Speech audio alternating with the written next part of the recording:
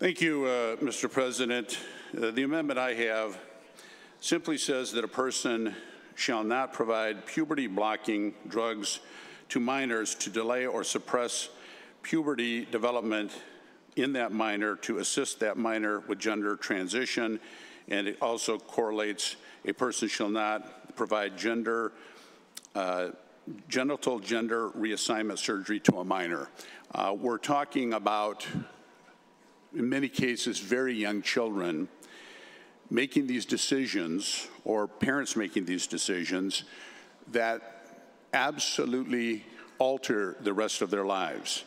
I think if we're going to say you can't get married at the age of 16, 17, when, by the way, you legally can have sex, but very young children can take puberty blockers that will alter their entire life and have the gender reassignment surgery that will alter the rest of their life, that also should be prohibited. Thank you. I'd like my comments printed in the journal.